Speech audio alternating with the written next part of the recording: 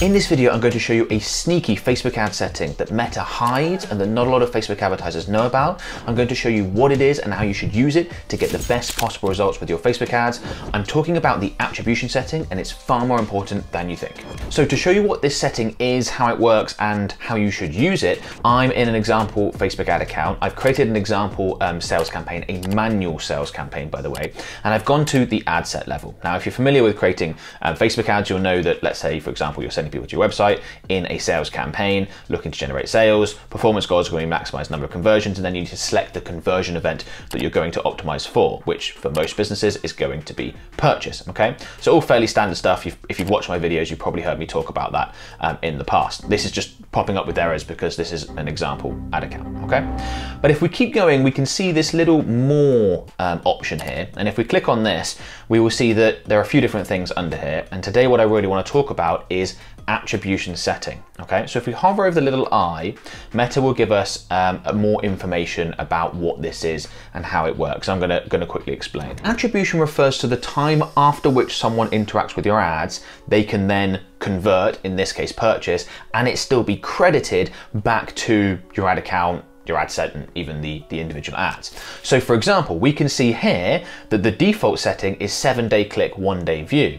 Now what that means is that if someone purchases within 7 days of clicking on your ad, or within 1 day of viewing without clicking, and that's picked up by the Meta Pixel, that can then be fed back into your ad account and a purchase can be recorded. Now, attribution is really, really important because it's absolutely essential that we have good data as advertisers, because without that, how are we going to assess how our campaigns are performing, if they're even profitable, whether or not we can scale? It's also really important to see the differences between each individual element. If, for example, you are targeting 2 different audiences, you want to see which one generated the most purchases, which one generated the best cost per purchase. The same applies to ads. That way you can make adjustments to your campaigns and learn and target new audiences and create new ads that are more in line with what you know gets you the best possible results. Probably even more important than that at this stage, we need Meta to have this data. We know that with a sales campaign, when you're optimizing for something like purchases, Meta is going to try and get you as many purchases as possible. For them to do that, they need to know what purchases look like, who's purchasing, so they need the results that your campaigns are generating to be attributed back to your ad account, back to the campaigns, ad sets, and ads that you're running, so that Meta can work out, okay, we served this person an ad 4 times and they bought, versus this person that we served twice, they didn't buy. Okay, we need to up the impression frequency to get more sales. We noticed that this person converted in the evening. These people we advertised to in the morning, hardly any of those converted. Right, let's put more of the ad spend in the evening versus early in the day. There's all these little data points that happen automatically that take advantage of Meta's AI and machine learning processes that we need Meta to do to get us great results, and they need to know what our results are in order to be able to do that. So attribution setting is absolutely key. Now, we've got the default here of 7-day click, 1-day view. And if we go ahead and click on edit, you can see that there are options that we can change this, okay? So if we click through, we can change that from 7 days to just 1 day if we wanted to. We've got engage view here, which is for video only. And if I just click on the drop down, we can either have none or 1 day. Interestingly, that the default here, once we click into edit, is none. However, they recommend adding in 1 day. I think for most businesses, this middle one doesn't really make any difference because it applies to skippable video ads, which is only going to be a small percentage of the impressions that your videos get. So whether you go with none or 1 day, it's really probably not going to make much difference at all. This next one, however, the view through, just like the click through, that is more important, okay? The default is 1 day and we can change that to none. Now, my recommendation for most Meta advertisers, and I'll explain some scenarios where I would change this in a second, but for most Meta advertisers is to go with the longest attribution window possible. So in this case, it's 7-day click and 1-day view. And the reason why is because we don't want conversions taking place that Meta aren't able to track.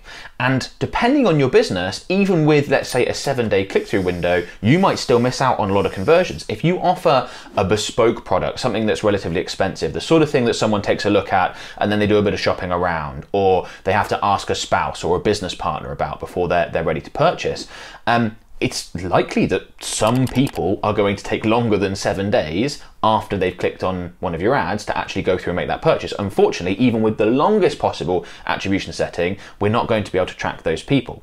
Now, if you go ahead and narrow that down and say, oh, I only want to count people that have clicked on an ad and then bought within a day, you're going to miss out on a lot of purchases. Again, it's going to depend on your business. The more expensive what it is that you offer, the more likely it is that you're going to miss out on purchases, but you are going to miss out on more purchases, which I've already described why that's such an issue, both for you as an advertiser, but also for Meta being able to optimize your campaign. So I think that 7-day click absolutely makes sense. The 1-day view through I think is also valuable. It's either that or none. And there's a good chance that someone will be shown an ad, but not necessarily click on it, but that ad will still have a part to play in generating a purchase. So let's say someone was shown an ad, they sort of registered it, but they didn't, they weren't in a situation, they were on their phone, out and about, whatever. They didn't have the time then to go through and make a purchase, come through to your website, check it out, but they sort of clocked, oh, that looks really good. I've made a mental note of the brand name, and then later on that day, they Google your brand, they come through to your website and they make a purchase. You don't want those people taking that sort of action to not be included and not be attributed to your ad account. I think it's really important that they're put in there as well. So that's why I want to go with the longest possible attribution windows most of the time. Now, if you find that Meta is over-reporting your results and you're looking at the data within your ad account and you're comparing that to the back-end data and you're thinking, hang on a minute. Wait a minute. Meta's saying we're generating way more purchases than I actually think Meta is generating. And this most likely happens when you're advertising on Facebook and Instagram, but also using other marketing channels. Such you've got email marketing or organic content or whatever, also generating interest and generating purchases, and sort of Meta effectively taking credit for those. In those scenarios, you may well want to remove the view through and change that to none, which you can easily do as I've just done there. And what you don't want necessarily is a scenario where someone's been sent an email, they're on your email list, they were going to purchase anyway, and Meta sort of got an ad into them on Facebook and Instagram and is therefore taking credit for it, and that can distort your data. Now, I'm going to provide a bit of clarity on that because I think that concern is overplayed by most Meta advertisers, but that is a scenario in which we would potentially look to remove view through. If we're just consistently seeing over reporting, then we might look to take that off. We're almost certainly not going to reduce the click-through attribution setting. Really don't like changing that to 1 day unless there's like an exceptional circumstance or something along those lines. But the view through we're more likely to turn off for that reason. Now, I should quickly explain a scenario in which a lot of Meta advertisers find themselves and they think this is a problem to be solved, and it's not really, it's just something to be understood and managed. And that's where it looks like Meta is over-reporting results, but they're actually not. And what I mean by that is a lot of people will compare the data they see within their Facebook ad account to the data they're seeing within Google Analytics, let's say tracking purchases. Now, Google Analytics is going to use what's usually referred to as like a last attribution model. So the last source that person came through before they then purchased, that's where that purchase is going to be attributed within Google Analytics. Whereas Meta is going to count a purchase generated as a result of the Facebook and Instagram ads if they either click through, or if you've got this turned on, view through within these timeframes, even if they've also interacted with you on other channels or other ways to come through and make a purchase. And a lot of people want to turn those off, and they want to do the change that I just demonstrated where they turn off view through conversions and they change that to none. And I don't think that's usually the right way to go. Let's imagine a scenario, okay? So let's say someone's shown one of your ads on Facebook and Instagram, they engage with it, they watch it, they click through, they come to your website, but they don't purchase. They then remember the name, they check it out a couple of days later, they come through to your website organically because they remembered the brand name, they have a look around but they're not quite ready to purchase yet, they sign up for your email newsletter but they don't purchase. Then they're on your email list, you email them a couple of times in the next few days, they then click through and they then go ahead and make a purchase.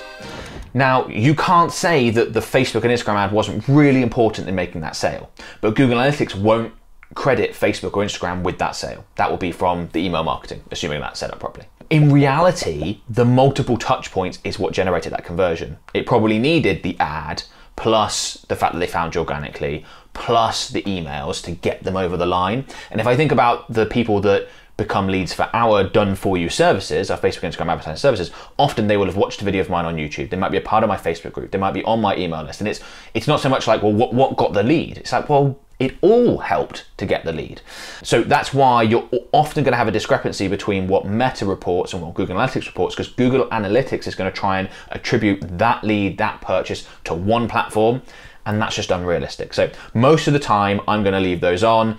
If you're really annoyed by the over-reporting and you feel like that's a consistent issue and you're getting lots of lead sales from other places that you feel better taking credit for, then you can go ahead and turn off that view through conversion and bring that down to 0 days. Now, before I explain a couple of other things about attribution settings that are really important, I want to quickly let you know about our done for you Facebook and Instagram advertising services. So my company can create, manage and optimize your ad campaigns for you. If you are interested, there's a link in the video description below. You can click on that, go ahead and book a free call with one of my team members. They'll tell you about the work we've done previously. We've probably worked with a business like yours in the past. We've worked with all different types of businesses at this point, and we've probably been able to get them great results and should be able to get you great results as well. So you can find out more information about that, what we charge, all that sort of stuff. So if you're interested, go ahead and book a free call and hopefully we get a chance to work together.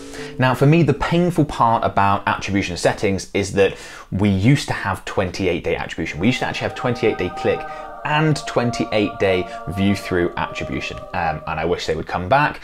They were removed primarily for privacy reasons as opposed to anything performance related. People didn't like the idea of, well, hang on, you could click on a Facebook ad and then technically be tracked for a whole month. Let's reduce that down. So those changes really came into effect when the iOS 14.5 change happened, and Meta made a number of changes around that.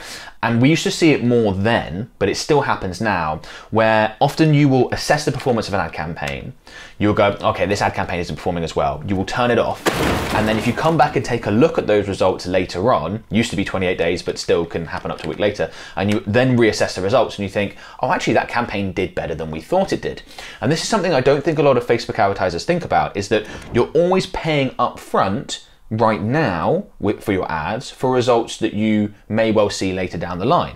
Now, this is absolutely exaggerated with something like an omnipresent content strategy that I'm a big advocate of, but even with a sales campaign where you're running direct to offer trying to generate purchases, you could absolutely have someone that clicks today, you've paid to advertise to them today, that then purchases in 5 days or 15 days or whenever.